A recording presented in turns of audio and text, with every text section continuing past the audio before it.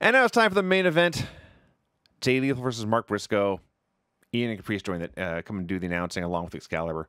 So, I mean, the review of this whole segment just basically comes down to Mark Briscoe, if you're listening, you are a hero. And I'm not saying that because you came out here, you flew to Kentucky, and you had a great match, because you've been doing that for 20 years. That's just a normal Wednesday for you at this point.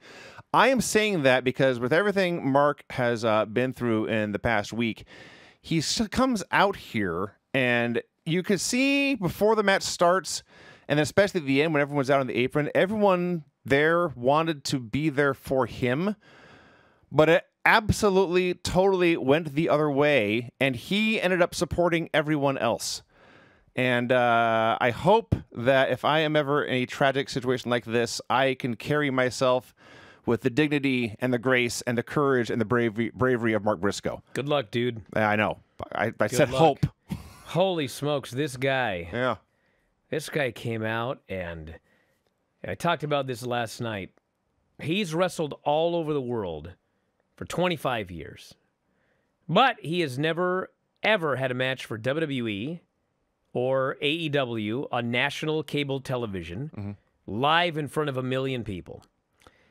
And man, this dude came out, and man, he wrestled this match like he'd been in this company on national TV since like the Attitude Era.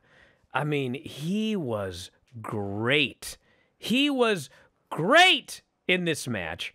And man, poor Jay Lethal's the one who's in tears. Oh, yeah. He's crying through this whole match. Mark's trying to carry him and keep his spirits up. While beating his ass. And they just like pummeled each other. And the fans, the thing is, you know, the fans were going to be in this match because of the circumstances, okay? But if you watch the match, like there would be the, you know, Briscoe chants, let's go Briscoe, thank you Tony. They did all of that stuff.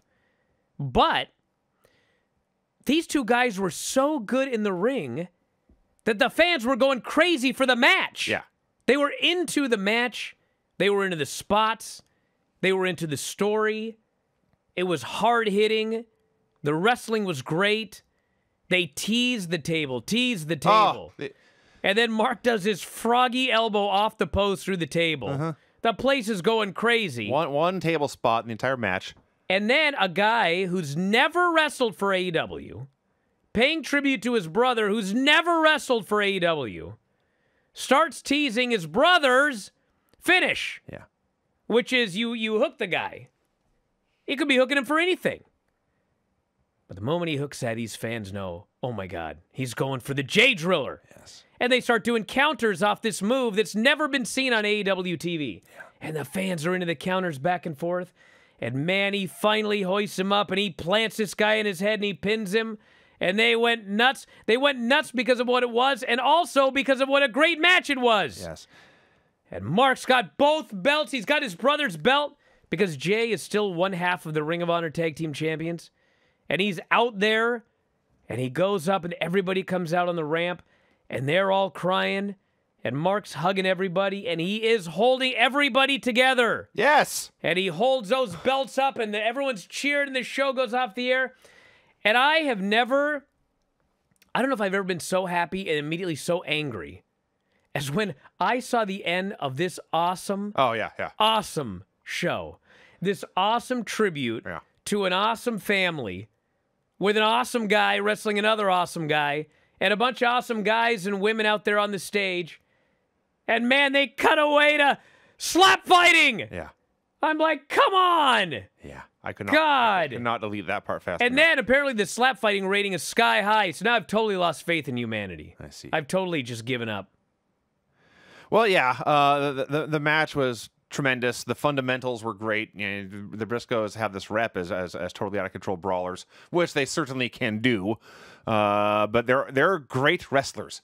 And there's a couple of things you can do when you have a trademark move to get the most out of it. Obviously, the J Driller, they teased it 3 or 4 times, and Jay Lethal had a different counter every single time until Mark finally hit it and won. The other thing you can do is you have a guy hit his move, but then the second time he goes for it, he has now gone to the well too many times, the other guy has a counter ready. And Mark did that when he did the neck breaker, that neck breaker that Jay used to do. He hit it the first time. Second time he tried it, Lethal had a counter. But then it happened with Lethal the same way. Lethal, I think it was Lethal. It was either the Lethal injection or Lethal combination. Either way, he hit it the first time, but when he tried it again, Mark was ready and had a counter for it. So, tremendous wrestling match. They did exactly one hardcore spot and got the absolute most how to do that one table bit. And Jay wins, and his first thought is to go to the camera, shout encouragement to his family to keep their heads up, tell Jamin he loves him, and we didn't mention when Lethal came out, it's Lethal and Santi walking on a stage, and if you ever watch the show, they're just complete bastards every week, and unlikable bastards, that whiny loser bastards. But they come out here and they're practically sobbing, the two of them, and Jay Lethal after the match, his back to the camera, I think he just completely broke down as he was making his way up the ramp, and Mark, carries the burden of the company and the morale of the locker room and his family like a king. And he's up on there hugging everyone, leader of men, keeping these guys' spirits up and keeping their heads up. And if you haven't seen it, there's on Caprice Coleman's Twitter feed, it's Caprice and Mark hanging out at the airport the next day and the morning after I head home. And Mark giving lessons and wisdom about how he's getting through this. And it's obviously a deep subject, and it's a very heavy religious and faith based, and not everyone's religion is lines up, and there's a lot of different ways to view that. But if you're grieving right now and you're having a hard time dealing with it, look to Mark Briscoe and look to this speech, and I hope you can find a little peace that way.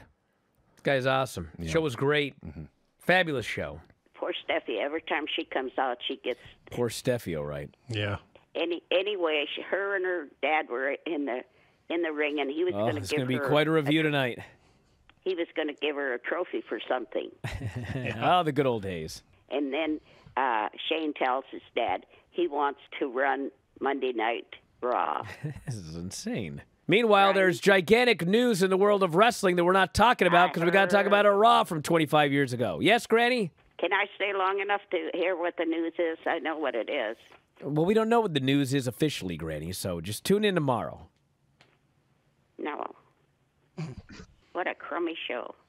Wow. What do you want me to do about it? What the?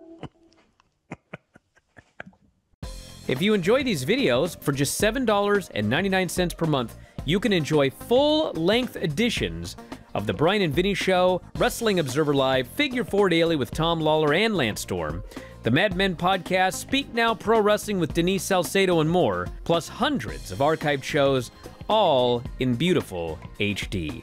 Don't miss out. Join us today.